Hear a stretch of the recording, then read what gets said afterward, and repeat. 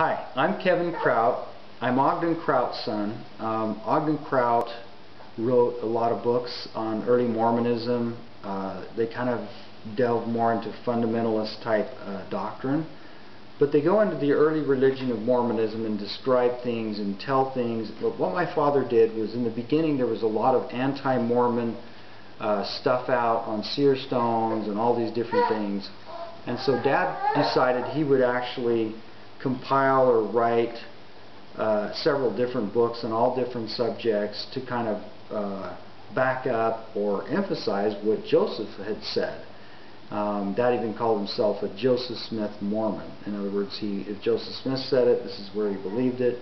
And because we've seen so many things about 1890 in the church, when we kind of capitulated to the government and gave up plural marriage, and then plural marriage went underground, there was a lot of different things that happened in the church. They began to, now they had to comply with the law, they had to comply with whatever they were told.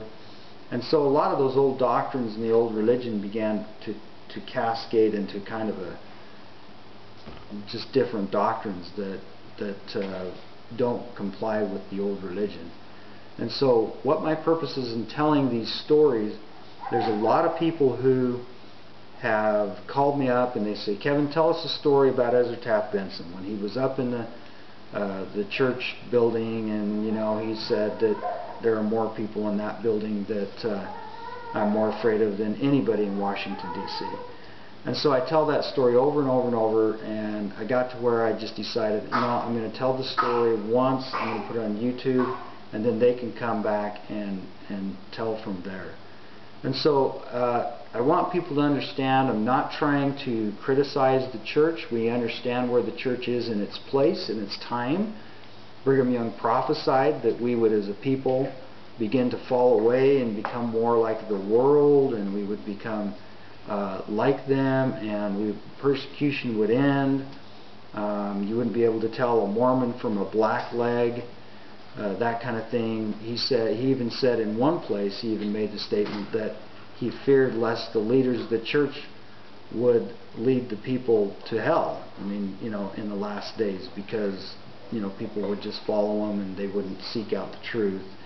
And sometimes prophets or people are up there to test people as well. Heber C. Kimball said that a test is coming to see if we will abide by the old religion, the original things that were there, that were set down by Christ, set down by Joseph Smith, or because of policy changes, or because the world goes a certain way, this is what's going to happen. And so I'm not an anti-Mormon. I'm probably pro-Mormon as it can get. My dad was as pro-Mormon as there is.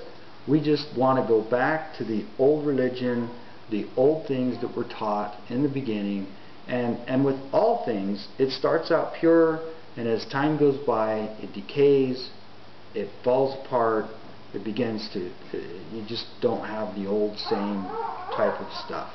And so that's what all our purposes is. Number one is for me to tell the stories. These are folklore stories. They are not written down. They're just things that I've heard. There's no real person that was there other than the person who told me these stories, so how can I, verify that? Most of these people are dead, and so it's very hard.